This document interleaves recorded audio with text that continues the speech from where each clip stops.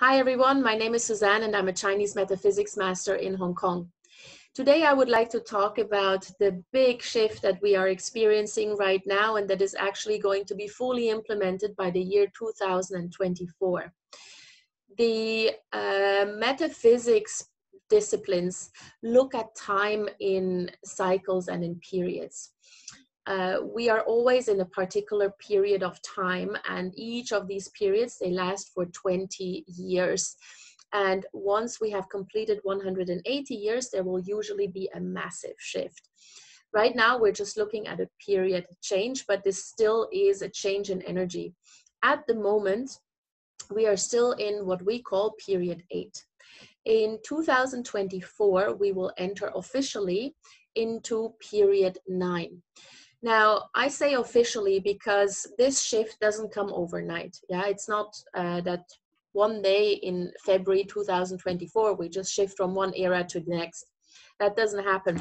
These shifts come gradually. And in fact, the shift to 2024, the shift to period 9, has been initiated in 2017 already, has been slowly building up, and is actually at its mid-turn now in 2020, which is why we're currently going through such a massive change on a worldwide basis. Yeah, you will see, you see there's a lot of things not quite going right, or at least it doesn't feel right to us because we're used to something completely different. On a more macro scale, we are right on track. Yeah, even though it may not feel that way. But what period 9 will bring is a completely new shift in paradigms. The energies around us will change, and it means that we have to adopt new skill sets, new ways of thinking, and new mindsets. This will also mean that we have to change the way we read a Bazi chart. We have to change the way we interpret a Qimen chart. And most importantly, we have to change the way we look at Feng Shui, because Feng Shui is extremely cyclical. It's very, very time dependent. And what worked now will no longer work in period 9. And this is already happening now. And a lot of Feng Shui masters are already adapting to period 9 and recommending particular remedies for their clients to prepare for period 9.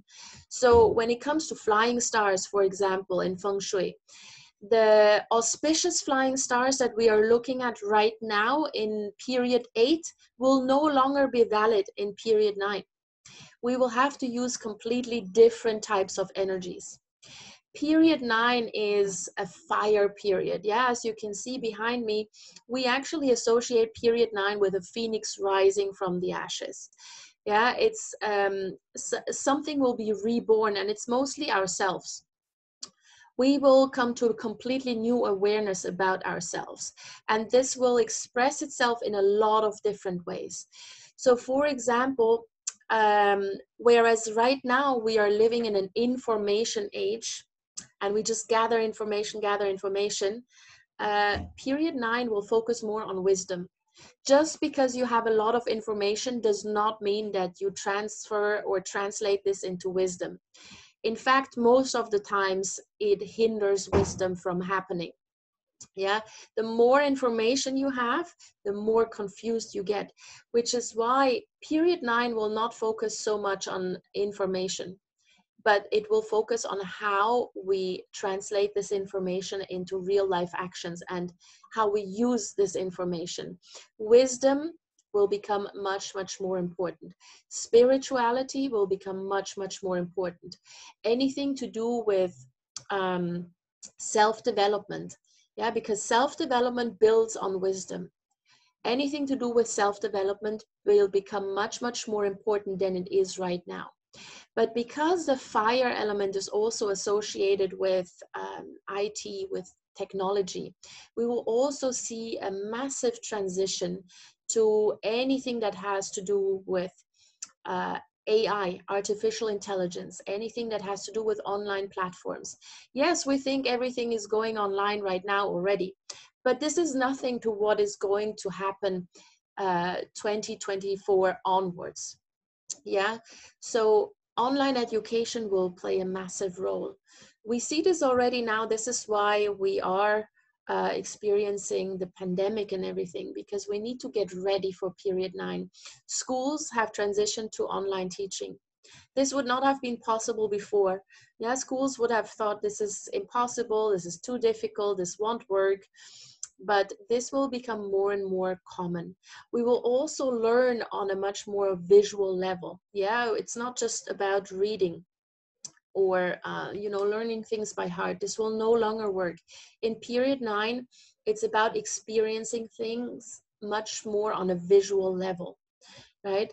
So we all have to adapt. Everything will go in a much more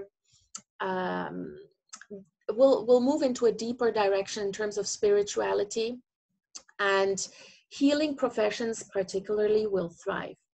Now, the fire element is also associated with femininity.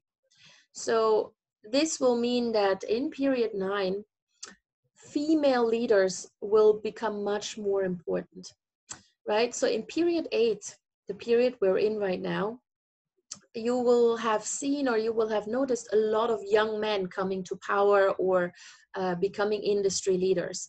This will shift to females in period 9 in 2024.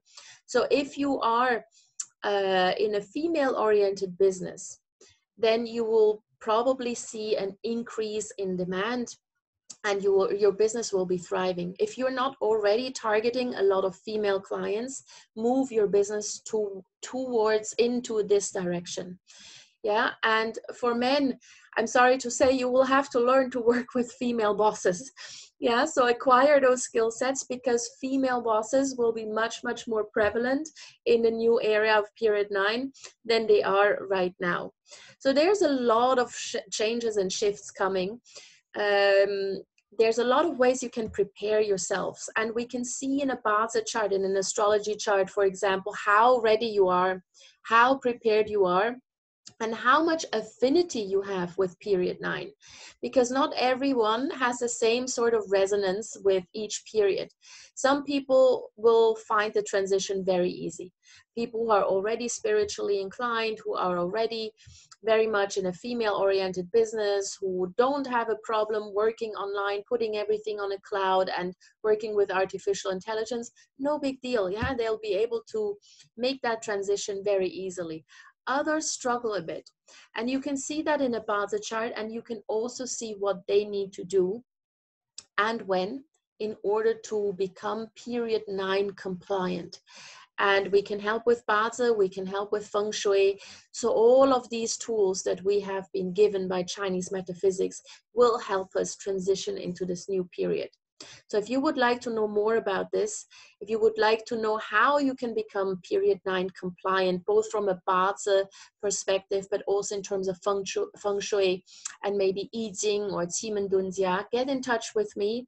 All my contact information is in the contact box down below.